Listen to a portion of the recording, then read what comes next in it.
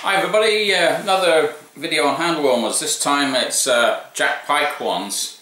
These have got like a sort of a green gel in. I think there's of course there's other ones available. The colour doesn't really matter. They work, I don't know how, on a principle of a sort of a reaction. I don't think it's a chemical reaction, there's something else, but I'm not going to go into that on this video. Somebody's done a video on how they actually work. Now, of course, you get two of these. They're really cheap. There's loads available, and all you do to activate them is, as you can see, there's like a little disc in there. You can see that shining. All you do is you press the disc. Maybe you heard that, and that's a weird reaction starts inside, and you get sort of an instant heat. The instructions say that you should massage them about a bit so that the mixture is consistent throughout, and then that's ready. They'll start to solidify a bit, and then you've got your hand warmer. Fantastic.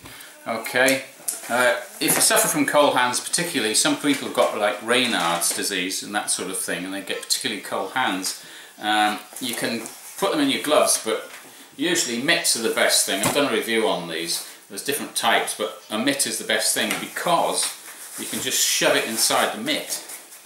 Right, there you go, inside.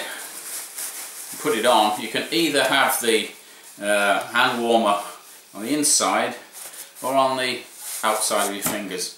Either way, it doesn't really matter. They're fantastic. And inside a mitt like this, it's just amazing. You never get cold fingers again. So if you're walking the dog or whatever, these hand warmers should last for the duration of the walk, as long as it's not really more than an hour, because the downside to these is that they only last about 3/4 of an hour hot like this, and then they start to go off pretty quick. The upside is that you can reuse them over and over again.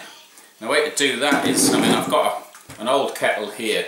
What I do is just put it on a boil.